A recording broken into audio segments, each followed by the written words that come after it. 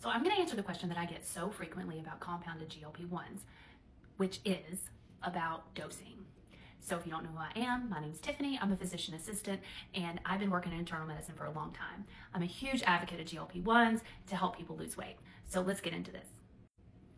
So standard GLP-1s are prescribed in milligrams, but compounded GLP-1s are often going to be prescribed in units. So this gets very confusing for patients, and people often want to know what the conversion is. So let me explain. So let's use the example of Tirzepatide.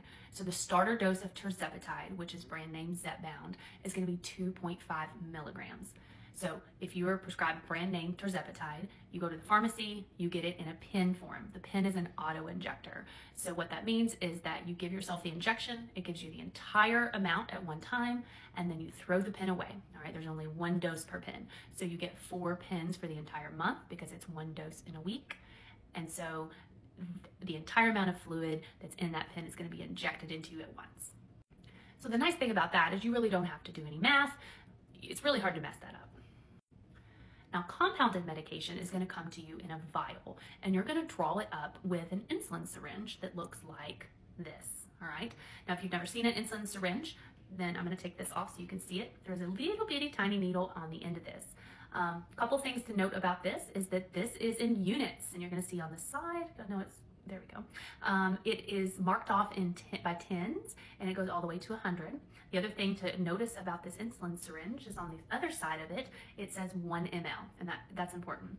That means that this entire syringe holds 1 milliliter of fluid. So we'll come back to that. So when you get a compounded prescription, you'll be told how many units you're going to draw up from a vial and then inject. So for the most part, it starts off at a very low amount, probably 10 or 20, and then you'll increase your dose as tolerated. So, but a lot of people get confused because the branded will be milligrams, compounded is in units. So let's talk about why. So the first reason is because an insulin syringe is the tiniest needle that they make. So this is probably the most comfortable for the patient.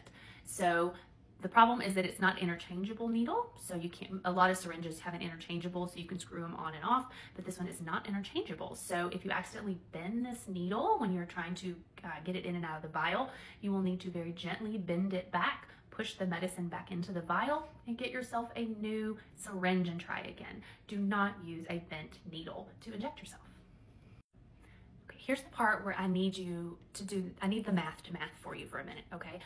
So let's talk about compounding. So when they compound a medicine, they are taking a powdered form of the medication, mixing it up for you, and then you're injecting it. So when they do that, they can do it in different concentrations, meaning that, let's take an example. So let's say you get compounded Tirzepatide, and that prescription comes to you and it says Tirzepatide 10 milligrams per ml, and that's what the prescription says. What that means in essence is that for every 1 ml, okay, which let's go back to this because this syringe, if you pull up 1 whole ml of fluid, would be 10 milligrams of Tirzepatide, okay, if that was your concentration. Now, that's not going to be everybody's concentration, so this is just the example. Okay, so in our example, Tirzepatide was 10 milligrams per ml. So if we pulled up an entire syringe of that concentration, we would have 10 milligrams, okay? So that being said, okay, here's where I need the math to math for you. What if we only pulled up 10 units, okay? That would basically be 1/10 of that syringe, meaning that that would be 1 milligram, okay? And then 20, there we go, 20 units would be 2 milligrams, and so on and so forth.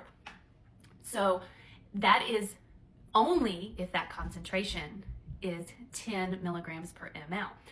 So it comes in different concentrations. So that's why it's very important that you pay attention to your prescription if you're getting compounded, how many units it's asking you to inject, okay? You're always gonna wanna use a insulin needle that has these marked off on the side, and you always need it to say units, okay? These are actually, you can purchase these over the counter. You do not need a prescription for these. You just go to the pharmacy. Generally, they're gonna be behind the counter. You have to ask for them, but you do not need a prescription for these insulin syringes. So again, just be mindful that if you're on compounded, they're going to be in units, all right? You should not have to figure out your prescription, okay? If you're getting this from a provider, your provider should give you some direction about how many units to use, okay? So just be aware of that. Just know that it is not going to look like a prescription that is branded, because branded is going to come in milligrams. So just be mindful of that. Just know that it's different, but it's okay, okay? Because the math still maths.